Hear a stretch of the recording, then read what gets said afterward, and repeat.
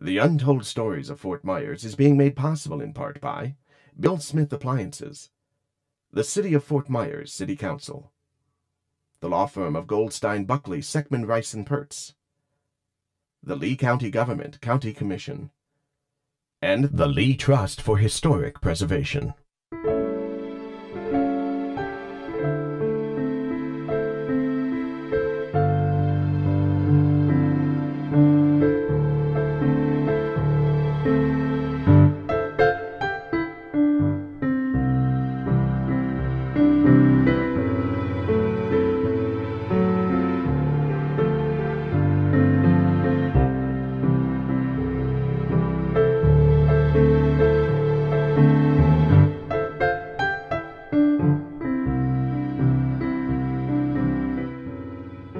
Hi, I'm Matt Johnson. Welcome to Southwest Florida History Untold Stories. Today we'll be exploring Fort Myers. Located 9 miles upstream from the mouth of the Caloosahatchee, Fort Myers' location puts it in the center of the Southwest Florida community. We'll hear stories of war and peace, prosperity and depression, and see how rivers, rails, and roads played key roles in the development of Fort Myers. Join me as we learn how the small military outpost of Fort Myers rose to prominence in Southwest Florida. The small military outpost of Fort Myers was originally called Fort Harvey, named after a soldier who died in 1841. Fort Myers was originally a fort called Fort Harvey, where they defended against the Indian uprisings in the Second and Third Seminole Wars. And then later it became a northern fort during the war between the states. Forts are usually named after generals who have done a great deed. But Fort Myers are named after a brevet lieutenant colonel who has actually held the rank of captain. His name was Myers, and he was engaged to the general's daughter, so the Fort Myers was built for a man and named after a man in love. The fort was manned by 300 African American soldiers, United States colored troops, and they participated in the Civil War around 1863 to about 1865. My great-grandfather came to Fort Myers many times when it was Fort Harvey as a dispatch officer during the Seminole Indian War. And as soon as the Civil War was over, then he moved into Fort Myers and moved into one of the officers' quarters and remodeled it, and he lived there for many years, right downtown on the river. Downtown Fort Myers was actually where the fort was located. A lot of people think it was in one building, but actually there was a good-sized fort, 140 acres. In 1866, the first permanent settlers arrived in Fort Myers. They came from Key West, the county seat of Monroe County. There was no Lee County. This was all Monroe County, the biggest county in the United States. It only had 2 towns, Fort Myers and Key West. Of course, the county seat of Monroe County was Key West, and there was a big feeling that we should be separate on the mainland from the Keys. It became incorporated in 1885. My grandfather was one of the incorporators of Fort Myers. He and 44 other gentlemen sat down and he signed the incorporation papers of the city of Fort Myers. Fort Myers had its first school in the early 1880s, but some student apparently had some fun and burned it down. And to get the commissioners, the Lee County Commissioner, the Monroe County Commissioners, to build a new school for them, they had to travel to Key West one week to go down there and come back. And of course the commission said, look, you let a student burn it down, you go build one yourself, which angered the 350 citizens of Fort Myers. And eventually, in 2 years, they rebuilt the school, but they also became Lee County, named after General Robert E. Lee of the South. We became a separate county, Lee County, in 1887. And Lee County at that time included both Hendry and Collier County. Collier and Hendry County broke off later on in the 20s. As the town grew, so did the need for communication. The city's first newspaper was established in 1884. The Fort Myers Press came to Fort Myers as a result of a Shanghai. The man who had loaded up his boat with his printing press was destined to go to Fort Ogden, but the people on the boat never went up the Charlotte River. They instead went to Fort Myers, up the Caloosahatchee. And they tied up, and then all the townspeople who were aboard that boat, including the captain, who were wise to what was going on, went ashore and got the local townspeople to decide, yes, they could afford to have a newspaper here in the town. So they went back aboard the boat and talked the editor of the paper into coming ashore and setting up his print. And the first newspaper came out as the Fort Myers Press. It later became the News Press. And it was news when world-famous people discovered Fort Myers. Edison came to Fort Myers from Ponderosa in search of bamboo. He came up and he found the bamboo and immediately signed a contract to buy 13 acres just south of downtown Fort Myers. And that 13 acres is what became Seminole Lodge. The community really didn't want to participate in any of his inventions. Like it's alleged that he offered to electrify the town, but the town was afraid the lights would scare the cattle, so they didn't permit it. I don't know if that story's true or not, but it's a pretty pervasive story. We did visit Fort Myers in 1928 and apparently did meet Thomas Edison as they arrived in Fort Myers, and of course, being young, did climb up in his lap. With the coming of Edison, other people were attracted to it. Henry Ford came to Fort Myers because of his friend and mentor, Thomas Edison. And he came first in 1914 and brought John Burroughs with him. Hoover came to Fort Myers in the 20s to visit Edison. By 1885, when Edison came here, it was a thriving metropolis of 850 people. And then, most importantly, with the coming of the railroad in 1904, made it double in just a few years. The railroad was the main part of transportation that took and freighted stuff out of the Lee County, like gladiolas, potatoes, etc., that they grew in Lee County. In the early 20s, Fort Myers switched tracks from rail to trail.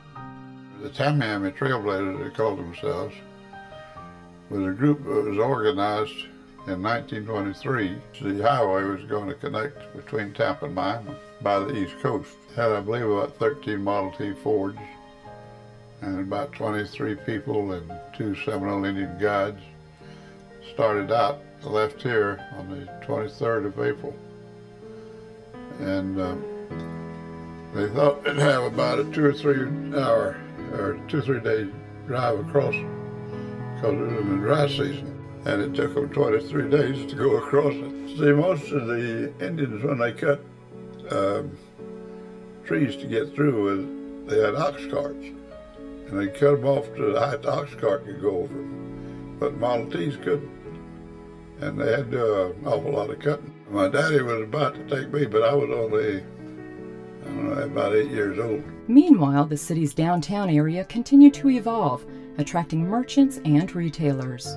When my father and his 3 brothers came here around the turn of the century, they opened up a barbershop on 1st Street, and they charged 25 cents for a haircut, 25 cents for a shower, 25 cents for a shave, 25 cents for shampoo, and 10 cents for a shoe shine. And their biggest day that they made money was on Saturday, when everybody came to town in Fort Myers. And they'd be open from 6:30 in the morning to 10:30 at night, cutting hair and taking care of their customers. Don't tell Frank, but I didn't go to his barbershop. I went to one of the competing barbershops. That was the barber shop that took care of Henry Ford. Henry Ford had his hair cut by Frank's father, but it was quite an institution. Some of the best stories in town were told in the Pavish barber shop. And you'd go down there everything stayed open late on Saturday because they closed at noon on Wednesday so people could go fishing. First Street was a popular place on Saturday evening. The stores stayed open late, and everybody in Fort Myers was there. People worked hard in the early years of the last century, growing their businesses with the community. My grandfather, Charles A. Powell Sr., he was superintendent of the Seminole Ice and Power Company for many years. It was kind of a central power source for the city of Fort Myers, and it also manufactured ice. They had railroad cars that would come in there daily, and he would load the ice, and his crew would load the ice on them. And everything back then really revolved around ice. It was one packing house, several of them downtown Fort Myers. They were on the edge of a railroad track, so people could, utilize the loading of the freight cars and moving them, transporting them to other places in the world. I remember very well going to Fort Myers and working in packing houses till 2 o'clock in the morning after I got out of school, and working in packing houses and coming home and then going to school the next morning and getting up. So there was difference in the way you could work children at that time. I was only 12, 14 years old. The fishing industry in Fort Myers, as it existed then, there were a number of weigh stations, and trucks would go out in the morning with 300-pound blocks of ice, deliver ice to each of these fish houses, and bring back fish to the central location in Fort Myers. When it was time for entertainment, the arcade theater was the place to be. I went there on Saturdays, and for 11 cents, I think it was 11 cents, we could go into the theater and see the serial and then the movie that followed. As a child growing up, Mom would put us in the arcade theater as little boys and say, and 9 cents, I think, bought you a ticket to get into the arcade theater. So various different ones of us would go in and sit together, and at that time the people that run the program would almost act like policemen to us to make sure the children, because they had children's times where they had children's movies, and then they had the adult movies, which is always a western, a serial, always had a newsreel. My dad used to be a projectionist at the arcade theater downtown, and Mr. Edison used to come in, and he had a certain seat where he would sit that was rigged with a hearing aid for him, and that's where he would always go to the movies. The arcade theater always had MGM's best movies, the singing and the dancing, and it was air conditioned. You had to go outside and down the arcade to get your nickel bag of popcorn. But that was okay because the guy at the door knew you and he'd let you back in. The arcade was probably the first air-conditioned movie that was in Fort Myers. I understand, but I've never seen it, but I understand that they actually had huge blocks of ice up on the roof with a huge fan blowing the cool air down. While the movies attracted a big crowd Saturday night, Sunday morning found many of the same folks in church. Religion played an important role in the community's development. Well, the religious development in the early days, people had more time for religion. They were closer to nature. A lot of them had their farming or their gardens or whatever. That's just part of early settlers. They had to live off the land. You had the Methodist Church. On 1st Street, you had the Presbyterian Church on 2nd Street. You had the First Baptist on 2nd Street. You had the Catholic Church on 41, at St. Francis was on 41. And there were several other churches on the outskirts of Fort Myers. Those are the ones that were downtown that I can remember. Churches were always a part of our life. You were automatically involved in a church if you had any social a desire to be around people. And upholding the law of the land, the people of Fort Myers had a police force that was proud to serve and protect. I think one of the major items of history with regard to the police force was the story about Matt Heisler being shot. Matt was the first policeman of the city of Fort Myers to be killed in the line of duty. He responded to a call for a domestic quarrel, and a man shot him in the thigh with a shotgun. And 2 days, this was in 1930, and about 2 days later, due to the trauma that the body felt from that shot, he died. A story that had been long since forgotten. As the community grew and Florida became increasingly popular as a winter destination, baseball found its way to the city of Palms. Baseball in Fort Myers is a very interesting beginning, and the first Kiwanis club in Fort Myers in 1922 decided they'd bring a big league team for spring training to Fort Myers. And after a little bit of talking and so on, they finally got Connie Mack, Cornelius McGillicuddy, the real name, but always known as Connie Mack. He owned the Philadelphia Athletics, and he brought his team here for spring training from 1925 to 1936. Baseball has always figured big in the development of Fort Myers. I think it's given, early on, baseball gave Fort Myers kind of a national voice, and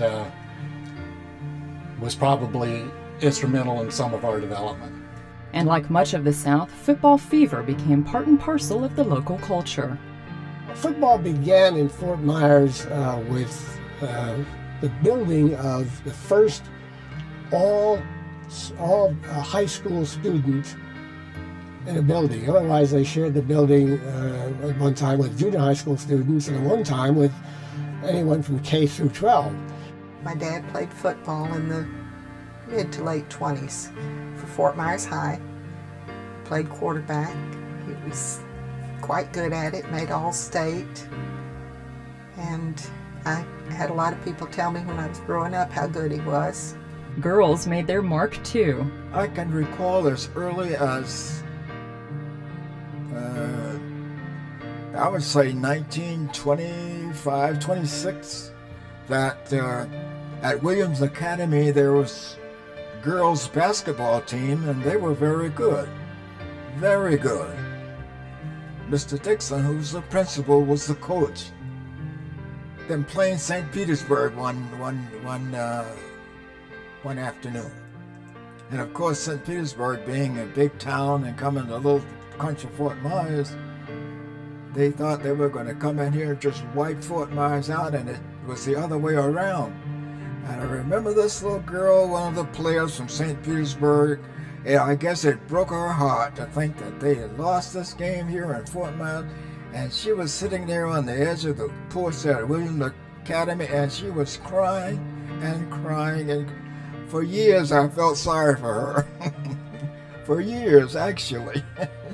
In 1929, the stock market, which had driven development throughout the country, crashed. The Great Depression had begun, and Fort Myers was hit hard. I had a dairy. I mowed lawns. I did any kind of work I could get to get a nickel. And that's what kids raised in Depression hard times will do. Most longtime residents recall school days as happy days. I started off in kindergarten in the county barn, which was on the courthouse square on Broadway.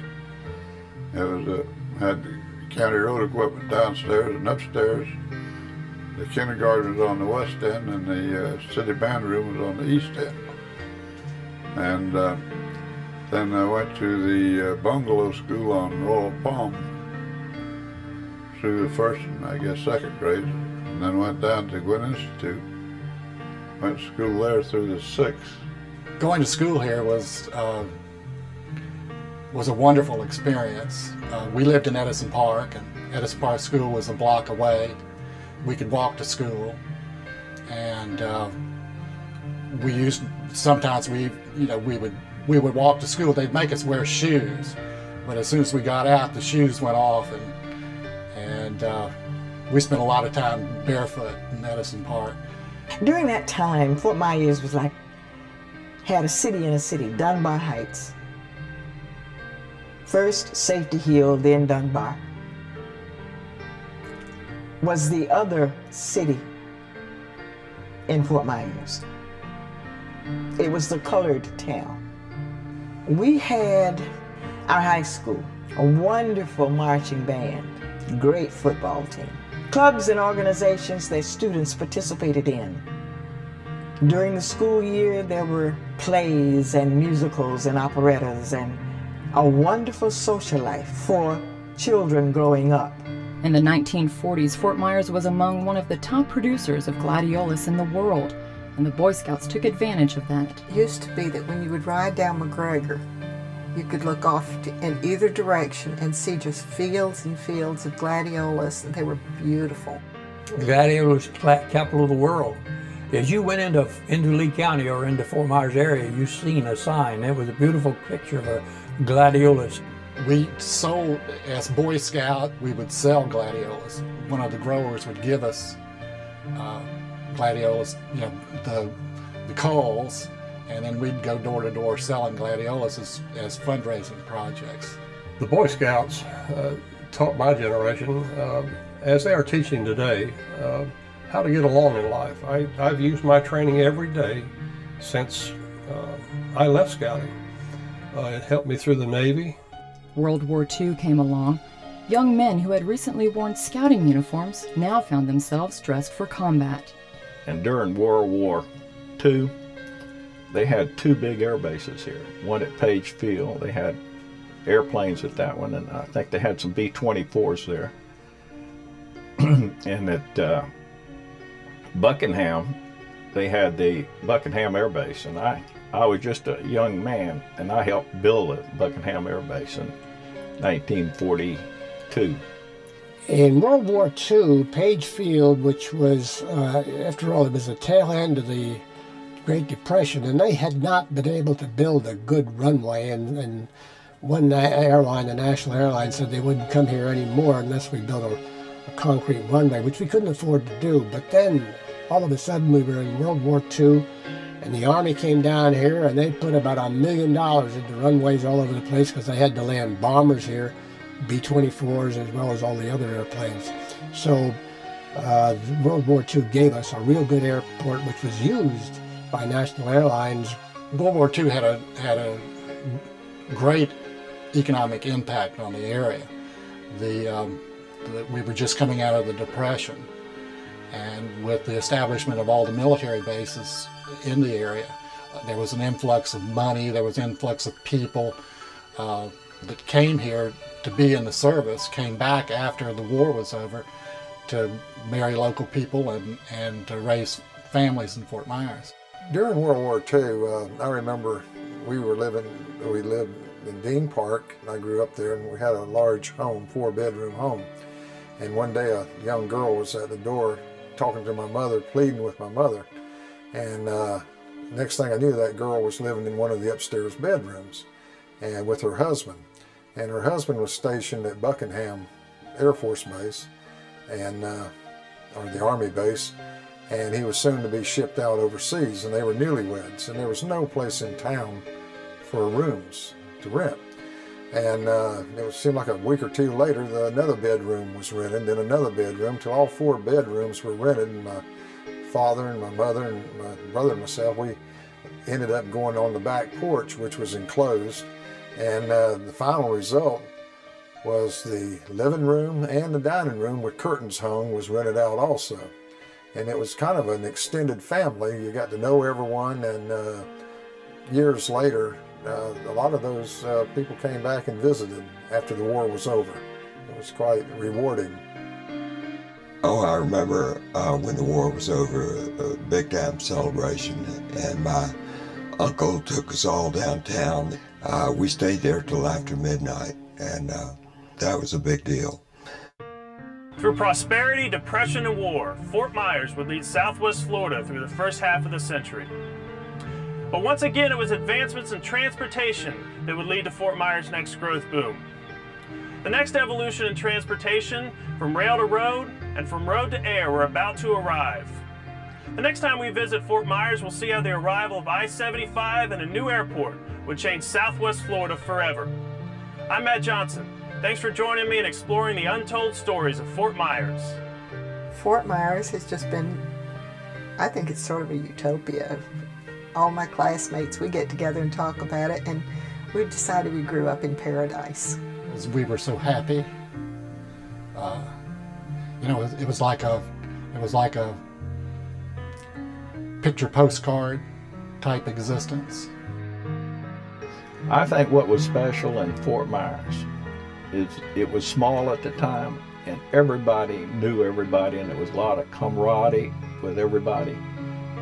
You knew all the people that you grew up with. My life has been good. I wouldn't trade my childhood growing up in the area that I grew up in. Well, Fort Myers has always been my favorite place to be. I've never harbored any thoughts of moving. I think at Fort Myers, it's rich in history, and if people would just visit their local museums and historical societies and visit them, introduce themselves and get acquainted with the deep, rich history of Fort Myers, it's very rewarding. To order a video of this program, call 1-888-824-0030 or visit our website at WGCU.org. And please refer to the program number on your screen.